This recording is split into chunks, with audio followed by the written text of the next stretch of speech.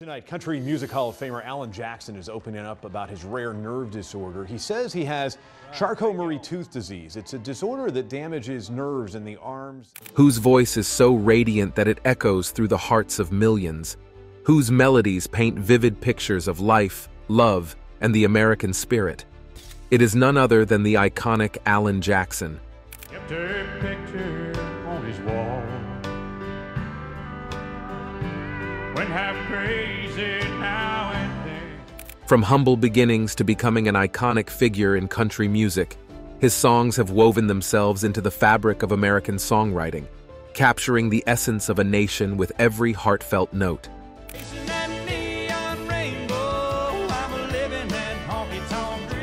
Join us, and let's get into the undeniable talent and timeless story of Alan Jackson, a legend whose music resonates with the very soul of America. The power of a legend. Meet Alan Eugene Jackson, the extraordinary American singer-songwriter. Jackson has left an indelible mark on the music industry that even the Byrds and their orchestra will never cease to sing his praises. His distinctive style, known as neo-traditional country, is equal to none, made anew in every hit that rocks the street. But he isn't just a performer. Jackson is also a talented songwriter, penning many of his songs from a very creative vantage so admirable. But here in the real world. With an impressive discography, Jackson has recorded an incredible 21 studio albums, including not one, but 2 Christmas albums and 2 gospel albums. And if that's not enough, he has also blessed us with 3 greatest hit albums that showcase his incredible talent. Alan Jackson is not just a household name, but one of the best-selling music artists of all time. His records have sold over 75 million copies worldwide, with a jaw-dropping 44 million sold in the United States alone. When it comes to topping the charts, Jackson knows how to do it right. He's had a mind-blowing 66 songs appear on the Billboard Hot Country Singles and Tracks chart. Of those 66 titles, including 6 featured singles, an astounding 38 have reached the top 5. And get this, 35 of his songs have claimed the coveted #1 spot. Alan Jackson's talent has not gone unnoticed. He's received 2 Grammy Awards, 16 Country Music Association CMA Awards, and 17 Academy of Country Music Awards, fortifying his status as a true musical icon. He's also been nominated for numerous other prestigious accolades, showcasing the immense respect he has garnered from his peers. In recognition of his incredible contributions to the world of music, Jackson is a proud member of the Grand Ole Opry.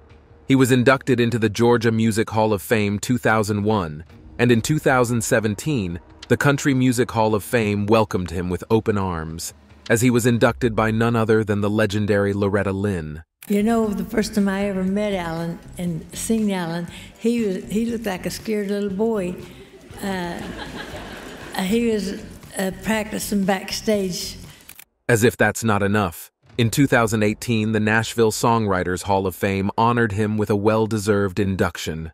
Voice of the Chronicles. Alan Jackson's roots can be traced back to Newnan, Georgia, where he was born into a loving family on the 17th of October in 1978.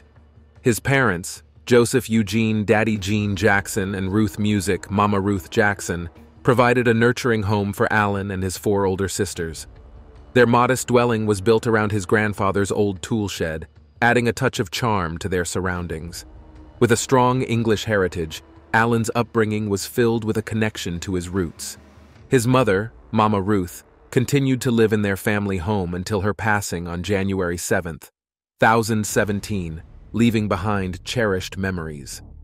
During his formative years, Alan attended Elm Street Elementary and later Newnan High School, where he pursued his education.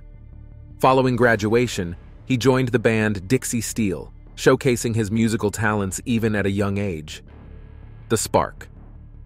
Cradle Jackson discovered his musical talent pretty much early, and began hitting his shot as early as 1983, when he started writing his own songs. As a songwriter, you always hear little pieces or hooks or something that sound like a song, and you write them down, or you get a melody in your head and you record it.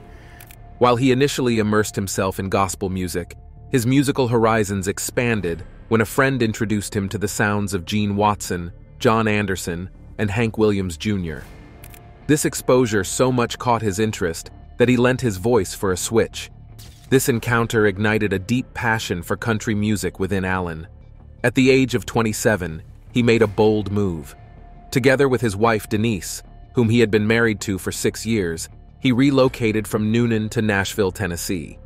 It was a leap of faith as he aimed to immerse himself fully in the music industry and pursue his dreams. In 1987, Alan took a significant step toward his great emergence as an icon in the music industry. What did he do? Jackson recorded a demo album titled New Traditional at Doc's Place in Hendersonville, Tennessee. Although this album had a limited release and is now considered a rare gem, it marked the beginning of Alan's musical journey, captivating audiences not just in his home country, but even reaching listeners in faraway Japan. Beginning the journey. Now let's fast forward to Tennessee, where Alan Jackson's journey took an exciting turn. It was there that he landed his first job in the Nashville Network's mailroom, a humble beginning for a future country music superstar. Meanwhile, his wife Denise worked as a flight attendant, but fate had an unexpected encounter in store for her. During one of her flights, Denise crossed paths with none other than the legendary Glenn Campbell. She saw this as an opportunity to seek advice for her talented husband. In a stroke of luck, Campbell handed her his manager's business card and encouraged her to make the call. Little did they know, this would be the pivotal moment that jump-started Alan's career. She was in the right place and at the right time. With newfound hope and guidance, Alan eventually caught the attention of Arista Records. In 1989, he became the first artist signed to the newly formed Arista Nashville branch. The label wasted no time in releasing Alan's record single, Blue-Blooded Woman, later that year. While the song didn't quite crack the top 40 on the Hot Country Songs chart, Alan's breakthrough came in early 1990 with his smash hit, Here in the Real World, which reached an impressive number 3.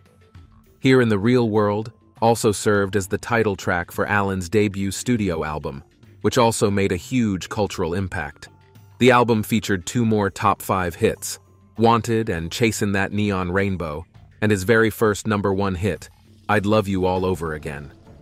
The stage was set for Alan Jackson's rise to country music stardom, Record Breaker. In 1991, Alan released his second album, aptly named Don't Rock the Jukebox.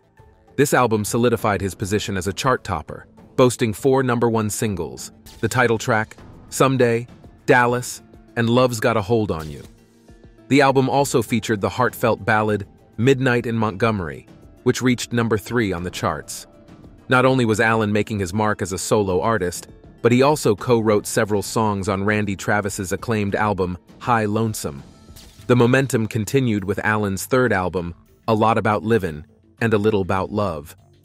This album delivered more chart-topping success with hits like She's Got the Rhythm and I Got the Blues, and the iconic Chattahoochee, which not only reached number 1, but also earned him the prestigious 1994 Country Music Association, CMA, awards for Single and Song of the Year. Telling you what, who is it going to be? Alan Jackson! That same year, Alan made a change in his management, transitioning to Gary Overton. This marked a new chapter in his career. His fourth album, appropriately titled Who I Am, continued his winning streak with 4 more number 1 hits. A rocking cover of Eddie Cochran's Summertime Blues, followed by Livin' on Love, Gone Country, and I Don't Even Know Your Name. Additionally, his rendition of Rodney Crowell's Song for the Life reached number 6 on the charts. Alan's influence extended beyond the music scene. In 1996, he made a memorable appearance on the popular TV show Home Improvement, performing Mercury Blues in the episode titled When Harry Kept Dolores. He was truly making his mark in multiple facets of entertainment. A momentous period in his journey. Stories of legends like Alan Jackson will never be complete without looking into key moments in their lives that shaped the glory we celebrate today. Let's dive into the mid to late 1990s, a pivotal period in Alan Jackson's career. In 1995, he treated fans to the Greatest Hits collection. This album was a treasure trove of 17 chart-topping hits, including 2 newly recorded songs, I'll Try and Tall, Tall Trees. But that's not all. Alan surprised everyone by including Home, a track from his earlier album Here in the Real World that had never been released as a single. Both of the new songs quickly climbed to #1, further solidifying Alan's status as a country music superstar. The success continued with his 1996 album, Everything I Love.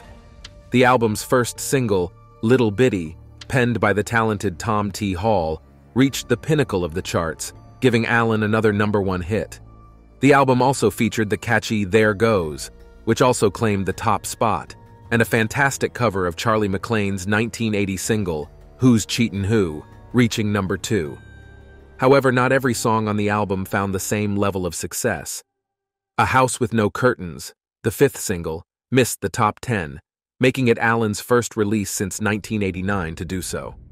But hey, even the greatest artists have their ups and downs. In 1998, Alan released High Mileage, and it kicked off with the infectious #4 hit, I'll Go On Loving You. The album's standout track, Right on the Money, co-written by Phil Vassar and Charlie Black, became Alan's only #1 hit from that album. It's always a thrill to see an artist's hard work pay off with a chart-topping success. In 1999, Alan took a bold step with his album, Under the Influence. While the airwaves were dominated by rock and pop-tinged sounds, Alan decided to honor the country classics by releasing an album of covers. It was a double risk, covering beloved songs while maintaining a traditional sound. This move showcased Alan's deep respect for the genre's roots and his commitment to staying true to his style. During the 1999 Country Music Association (CMA) Awards, the organization asked the legendary George Jones to trim his performance to 90 seconds. In a show of solidarity, Alan decided to make a powerful statement. He interrupted his song, surprising everyone, and launched into George Jones's iconic track, Choices.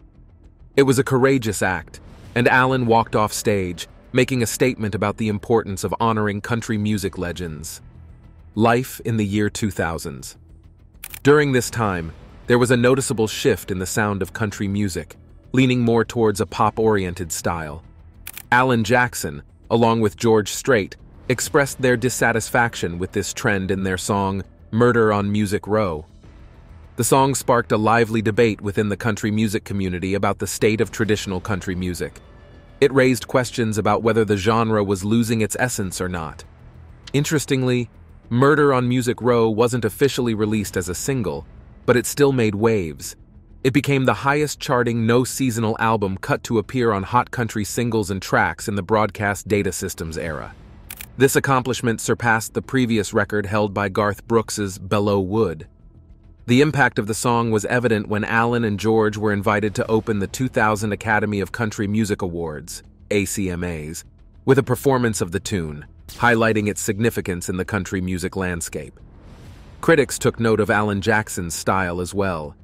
Rolling Stone commented on his concerts, comparing them to the elaborate productions of Garth Brooks and Shania Twain. Alan's performances were described as bringing the bar back to a more human level, emphasizing the authenticity and simplicity of his shows. Following the tragic events of September 11, 2001, Alan released a heartfelt tribute song titled, Where Were You, When the World Stopped Turning? The country, soft rock ballad resonated with listeners and thrust Alan into the mainstream spotlight. He debuted the song at the 2000 CMA Awards, and his performance was widely regarded as the highlight of the show. The emotional impact of the song was so profound that it received immediate radio airplay and was later released as a single. The response was overwhelming, to the point where Alan's website crashed due to a surge in server requests. In 2002, Alan released his second Christmas album, titled Let It Be Christmas. He also collaborated with Jeannie Kendall on the song Timeless and True Love, which appeared on her solo album released in 2003. Additionally, Alan ventured into gospel music with his album Precious Memories in the early 2006. This project was a personal endeavor, as it was inspired by his mother's love for religious music. Although initially considered a side project, the album exceeded expectations and sold over 1.8 million units. Continuing his musical exploration, Alan released Like Red on a Rose a few months later. Originally intended as a bluegrass album, It took a different direction with Alison Krauss as the producer. Departing from his neo-traditional country style, the album embraced a soft rock adult contemporary sound. While it received critical acclaim, some fans felt that Alan had deviated from his signature style for a more commercial pop sound. Despite the controversy, Alan returned to his country roots with his next album, Good Time, released on March 4, 2008. The album featured singles such as Small Town Southern Man, Country Boy, Good Time, Sissy's Song, and I Still Like Bologna. Sissy's Song was a heartfelt tribute to Leslie Sissy Fitzgerald, a close friend of the Jackson family who tragically passed away in a motorcycle accident in 2007. His 20th studio album. In 2010, Alan released his 16th studio album, Freight Train. The album featured the singles It's Just That Way and Hard Hat and a Hammer. It's Just That Way debuted at number 50 on the charts in January 2010, while Hard Hat and a Hammer followed as the album's second single in May of the same year. Later in 2010, Alan released another greatest hits package titled 34 Number Ones. This compilation album included a cover of Johnny Cash's hit Ring of Fire and a duet with Zac Brown Band called As She's Walking Away. It showcased the enduring appeal of Alan's music and his ability to collaborate with other talented artists. In the early 2011, Alan and his record label Arista Nashville parted ways, and he announced a new deal with Capitol's EMI Records Nashville in March of that year. The new partnership was a joint venture between Alan's own label, ACR, Alan's Country Records, and Capitol's EMI Records Nashville label. This marked a new chapter in his career and provided a fresh platform for his music. In 2012, Alan released his album, 30 Miles West. The album featured 3 singles, Long Way to Go, So You Don't Have to Love Me Anymore, and You Go Your Way. While none of the singles reached the top 20 on the charts, they showcased Alan's continued dedication to creating heartfelt and relatable music. He embarked on a tour in 2013 to support the album and connect with his fans. Alan's passion for exploring different musical genres led him to release a gospel album titled Precious Memories Volume 2 in 2013. He followed this with his first and, so far, only bluegrass album, simply titled The Bluegrass Album. The album featured 2 singles, Blue Ridge Mountain Song and Blacktop, and achieved chart success, reaching number 1 on the Billboard Top Bluegrass Albums chart and number 3 on the country chart. In 2014, the Country Music Hall of Fame honored Alan Jackson with an exhibit celebrating his 24 years in the music industry. The exhibit showcased significant milestones in his career and displayed memorabilia collected over the years. As part of the celebration, Alan performed shows as an artist in residency at the Country Music Hall of Fame. Alan's 25th anniversary Keeping It Country tour kicked off in 2015, followed by the announcement of his 20th studio album, Angels and Alcohol, in April of the same year. The album was released in July and continued to showcase his talent and dedication to the country music genre. In 2016, Alan was selected as one of 30 artists to perform on Forever Country, a special mashup track that celebrated 50 years of the CMA Awards. The track combined the songs Take Me Home, Country Roads, On the Road Again, and I Will Always Love You, showcasing the rich history and enduring appeal of country music. Alan extended his Keeping It Country tour in 2016 and 2017, with American Idol alumna Lauren Elena joining him as a special guest. In August 2016, Legacy Recordings released Genuine, The Alan Jackson Story, a comprehensive collection featuring 59 tracks, including 8 previously unreleased tracks dedicated to the memory of Merle Haggard. Then, in October 2017, Alan released a new song titled The Older I Get, hinting at a future studio album. 4 years later, in 2021, he released the album Where Have You Gone? The record showcased an even harder, more traditional country sound, with Alan expressing his concern that the genre was disappearing and unlikely to return. Alan Jackson's career has been defined by his ability to captivate audiences with his authentic storytelling and unwavering commitment to country music. His willingness to explore different styles and push the boundaries of the genre has made him a revered figure in the industry. With each new release, he continues to leave a lasting impact on the world of country music. His personal life. Alan Jackson's personal life has had its ups and downs, but it's also filled with love, family, and cherished friendships. He married his high school sweetheart, Denise Jackson, on December 15, 1979. Together, they have 3 daughters, Maddie Denise Seligman, Alexandra Jane Ali, and Danny Grace. In December 2022, Alan and Denise became proud grandparents when their daughter Ali and her husband welcomed their first child, a son. Like any relationship, Alan and Denise faced challenges.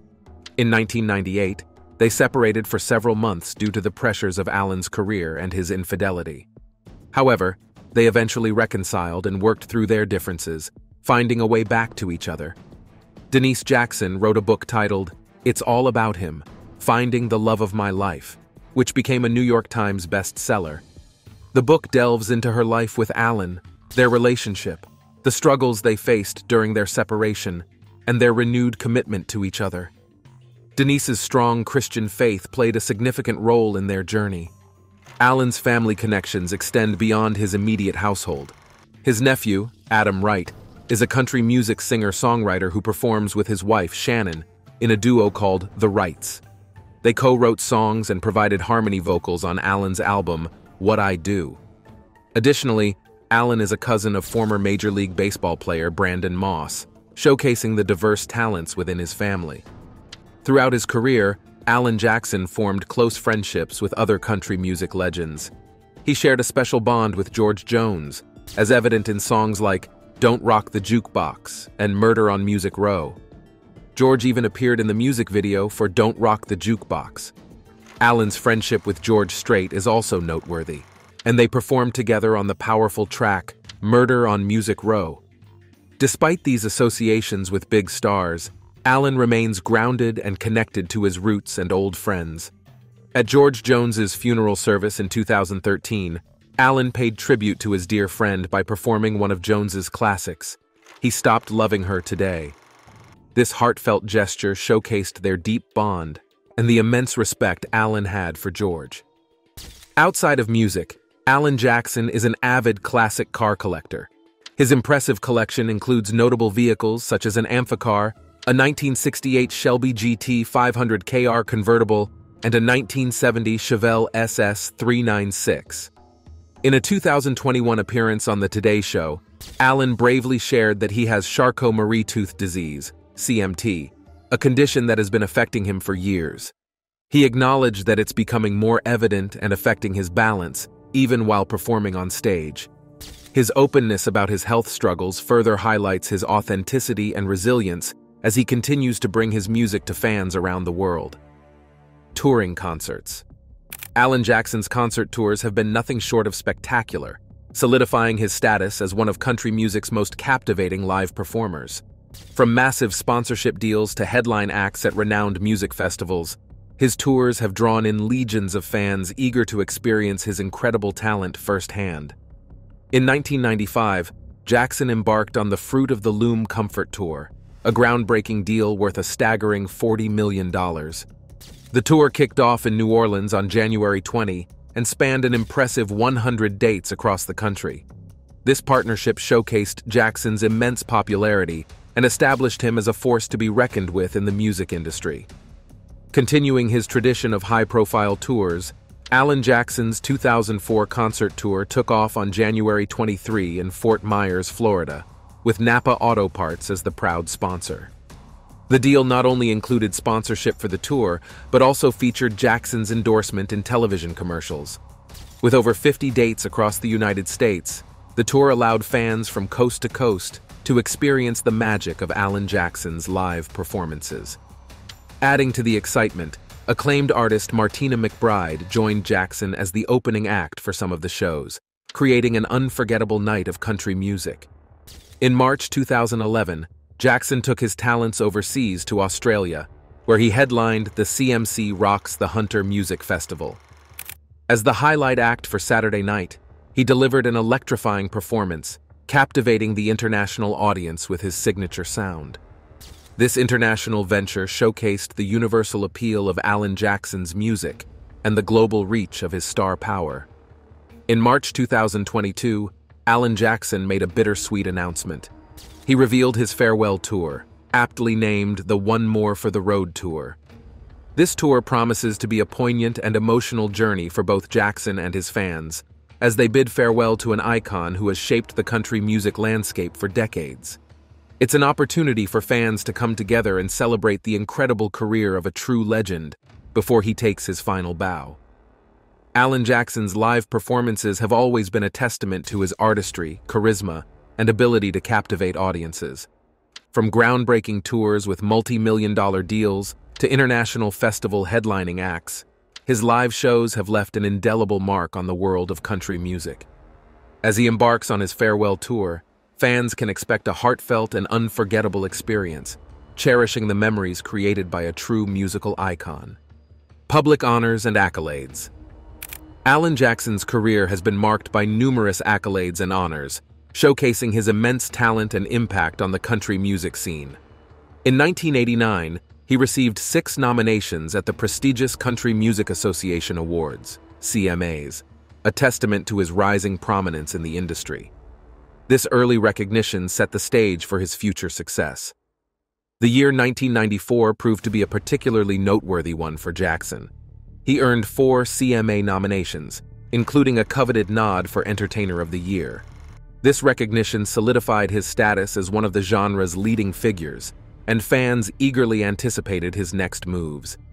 Joining the esteemed ranks of the Grand Ole Opry was a significant milestone in Alan Jackson's career. In 1991, he was inducted into the Opry by legendary artists Roy Acuff and Randy Travis. This prestigious honor acknowledged his contributions to country music and further cemented his place among the genre's elite. The 29th annual TNN Music City News Country Awards held at the Grand Ole Opry House showcased Jackson's dominance in the industry. He emerged as the most nominated artist of the evening, receiving 6 nominations across multiple categories, including Best Entertainer, Male Artist, Vocal Collaboration, Album, Single, and Video. This impressive feat only added to his growing legacy and solidified his position as a powerhouse in the country music world. This is the perfect time. We headed out to the Ford Theater at the Country Music Hall of Fame and Museum for the latest news from Alan Jackson. In 2002, Alan Jackson made history by setting a record for the most nominations in a single year at the CMAs. His extraordinary talent and the soaring popularity of his song Where Were You earned him a staggering 10 nominations. This remarkable achievement brought his career total to the second highest number of nominations ever, second only to the legendary George Strait. The song Where Were You even garnered a Grammy nomination for Song of the Year, further highlighting its impact and resonance. Jackson's influence and recognition extended beyond music awards. In 2004, his hometown of Newnan honored him by renaming a 5-mile stretch of Interstate 85 as the Alan Jackson Highway. Humble in his response, Jackson playfully remarked that perhaps a dirt road would have been a more fitting tribute. Nevertheless, this gesture showcased the deep respect and admiration his community held for him. The state of Georgia also recognized Alan Jackson's immense contributions to the music industry. In 2000, he was inducted into the Georgia Music Hall of Fame in Atlanta, solidifying his status as a local legend. His impact reached even greater heights when he received a star on the Hollywood Walk of Fame in 2010, proof of his enduring influence and universal appeal. The pinnacle of recognition came in 2017, when Alan Jackson was inducted into the Country Music Hall of Fame. This prestigious honor celebrated his outstanding career, exceptional talent, and lasting impact on the genre. It served as a testament to his enduring legacy and his place among country music's most revered icons. Alan Jackson's journey in the world of country music has been filled with remarkable achievements and well-deserved recognition. From his early nominations and induction into the Grand Ole Opry to his record-breaking years and prestigious Hall of Fame inductions, he has left an indelible mark on the industry. Thank you and see you in the next video.